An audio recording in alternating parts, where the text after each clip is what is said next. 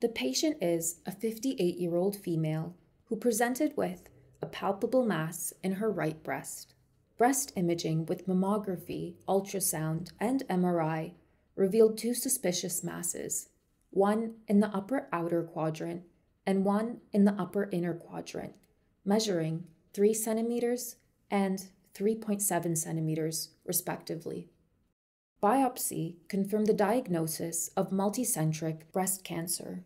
Both were invasive, lobular carcinoma, grade 2, ER positive, PR negative, HER2 negative.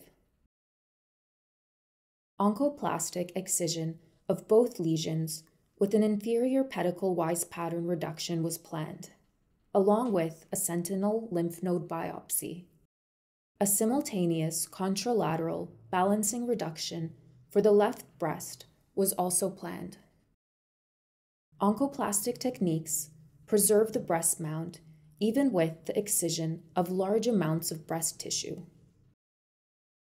These techniques provide the patient with an excellent cosmetic and functional outcome, as opposed to more invasive procedures such as a mastectomy.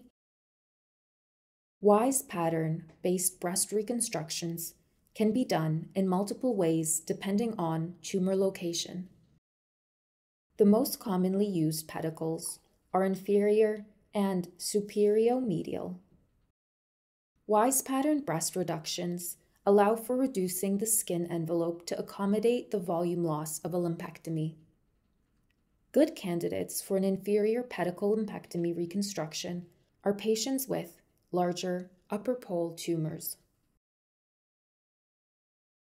The inferior pedicle technique maximizes both vascularity and sensation, providing the nipple areolar complex with good sensation, circulation, and breastfeeding ability, while also optimizing aesthetic outcomes.